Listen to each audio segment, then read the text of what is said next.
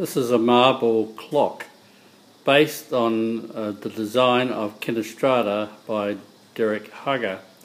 What I've done is I've used the same type of lifting mechanism as Derek used, and you'll see here there's a marble about to reach the top. It'll come down and trip a gate which will allow another marble to go into the queue at the bottom. So see here, it'll trip the gate and then go down to the next 5-minute slot. And the marbles that are now released come down to the bottom, ready to start again.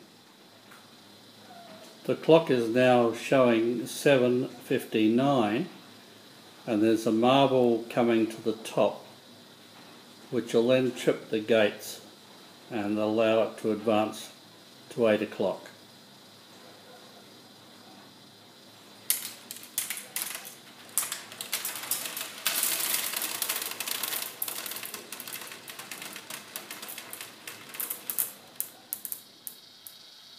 You'll see the little light there is glowing orange, and that means that the clock is actually being adjusted at the moment by the little microprocessor that I have mounted underneath there.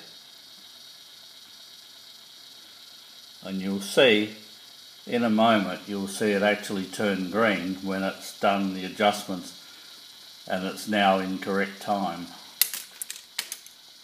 See, it's now turned to green.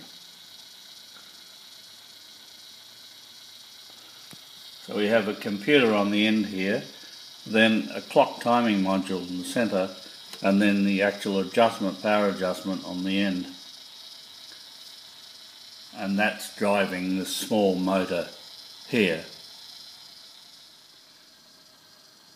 The motor in turn drives a cog here, which is then attached to a wooden cog on the back here, and you can see there's a sensor here above the wooden cog, which is actually counting the rotation of the teeth.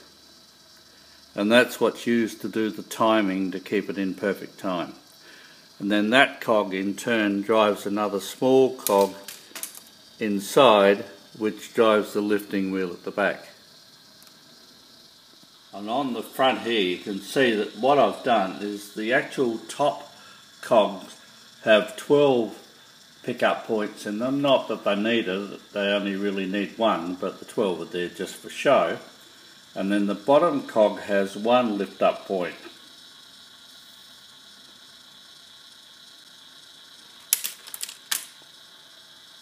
You can see that that just released the marble in here to allow it to come down and wait in the queue. And now you can see the pickup here as the marble's picked up by the cog. That in turn transfers to the second cog up, which then transfers from there into the top cog. You see it just transferring in the centre there, and now you'll see it appear in the top cog. And I'll show you up close here what happens when it gets around to the point. Trips a little gate, trips that gate, and runs down into the next slot.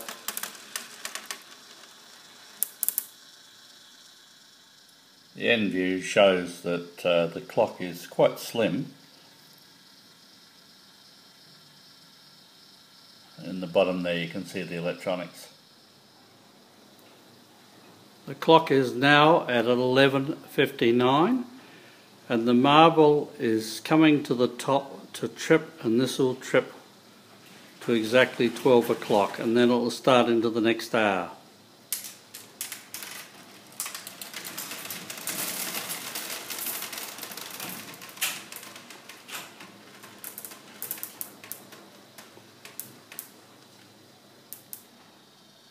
When it strikes 12 o'clock, the marbles from the hour section at the bottom here don't go all the way around. You can see they're held by a gate. The gate's now lifting and the marbles are releasing.